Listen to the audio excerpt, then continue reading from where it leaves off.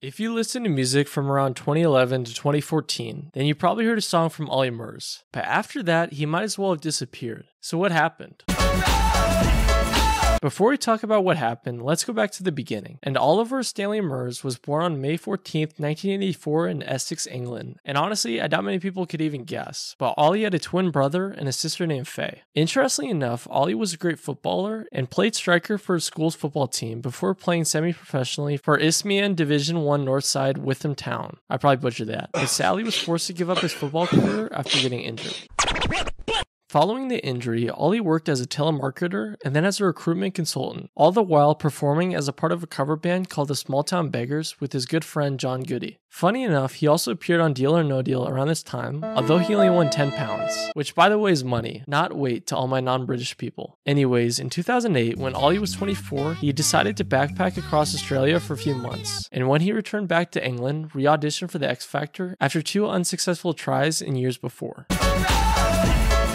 This time around, Olly auditioned with Stevie Wonder's Superstition, and as Simon Cowell would say, it was his easiest yes ever.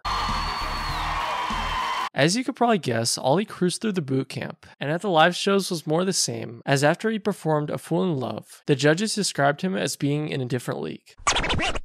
Throughout the competition, it seemed like Olly was finding his own, and his little dance moves called the Olly Wiggle set him apart from the crowd. Fast forward some time, and Olly advanced all the way to the finals, where he sang Superstition once again, and after qualifying for the final 2, impressed the judges enough for Lewis Walsh to say that he was born a showman, and no matter what happens next, he'll have a great career in music, which helped soften the blow after he ended up losing to this fellow Joe McElderly. But even though he lost, Olly had done enough to sign a record deal with Epic Records and Cisco Music soon after.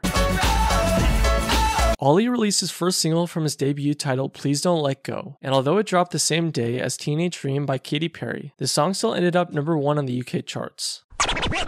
Only a few months after the lead single, Olly dropped the self-titled album, which entered the UK charts at #2, with the biggest week 1 album sales from a debut as it sold over 108,000 units. Following the early success, by June of the following year, Olly had already started working on a second album, and then in that July released the single Heart Skips a Beat, which became his second #1, and this time charted all across Europe. Following the success of the song, that September, Murs announced a second album, which later became In Case You Didn't Know, and then the following month dropped another single titled Dance With Me Tonight. Just like Heart Skips a Beat, the song was yet another #1 and helped Olly build momentum for his album that dropped the following week, which once again peaked at #1 on the UK album chart. Usually it takes some time for even the best X Factor contestants to find a lane for themselves, unless they're these guys. But Olly was doing it without even trying, and it seemed like the beginning of something beautiful. In April 2012, Murs announced that he was working on his third album, and dropped the first single in September called Troublemaker with good old Flo Rida. Considering the collaboration, it seemed like an attempt to build an audience across the Atlantic, which would make sense considering that it was only his second US single, and I guess it worked as it reached #25 on the US Billboard Hot 100, along with As Usual, debuting at #1 on the UK charts. The eventual album, Right Place, Right Time, released that November and was #1 as you could probably guess, but even more impressive is that it peaked in the top 20 in the US. As you could tell, things were going well for Olly, and around the same time, he opened for One Direction on the North American leg of their Up All Night tour, so I'd say he was hitting a bit of a stride. And so it wasn't a surprise that if you fast forward a bit, in July the following year, Murs revealed that he had been working on his 4th album, and then in November 2014, a week before releasing the album, he dropped the single Wrapped Up, which debuted at #3 on the UK singles charts, while the second single titled Up reached #4, seemingly indicating that the songs were no longer automatic #1s, although still gaining good traction. But nonetheless, that November, Olly dropped his 4th album, titled Never Been Better, which peaked at #1 on the UK charts and 42 on the US Billboard 200. In early 2016, Murs began working on his 5th studio album, which turned out to be 24 Hours, with the first single titled You Don't Know Love releasing that July and peaking at 15 on the UK charts. Although his success with singles wasn't quite the same, the album still reached #1 once again, which was crazy enough his 4th time doing it.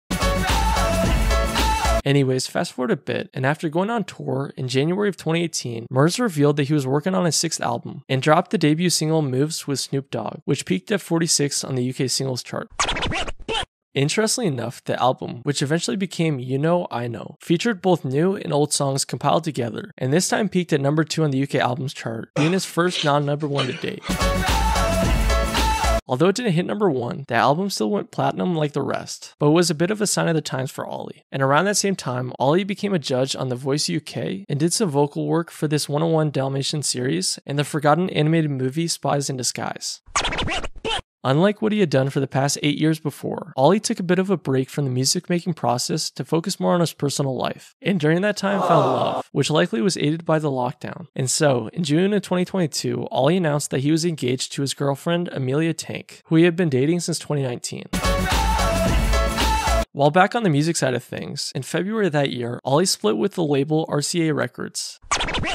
Fast forward a bit, in that October, Olly released a first single, Die of a Broken Heart, which peaked at 19 on the UK charts, and then his second single, I Hate You When You Were Drunk, for the album Marry Me, that dropped that December, and Dope Enough charted at number 1.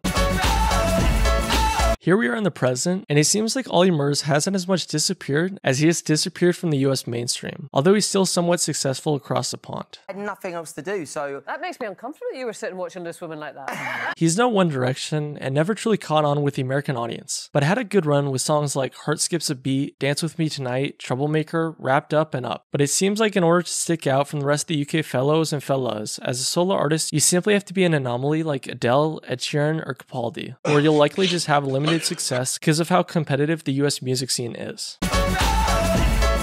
It seems like this was the tale of Olly. He was and is very talented, but he was literally built for the time that he was successful in. His style of pop disco dance music was really popular in that 2011 to 2014 window, but after that, taste changed, and so now it's a lot more difficult for him to gain traction, even in the good old UK. Hey, bruv. At least I don't have bad healthcare in school shootings like you stupid Americans. Quite sad of that. To be honest about all this though, I doubt he cares all that much because he recently got married. Woo! Congrats! All of you!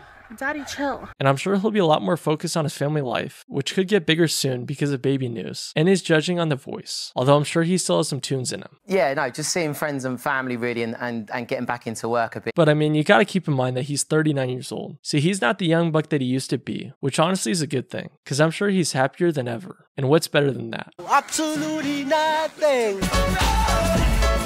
Thanks for watching this video about good old Olly Murs. Hope you enjoyed, and if you did, smash the subscribe and like buttons. And have a great rest of your day. Peace out.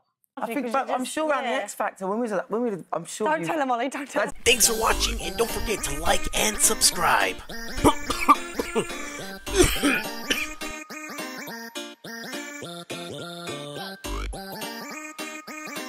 In a recent video, he got his top off after less than 25 seconds. And believe me, I've watched it a few times to check. What do you mean by that?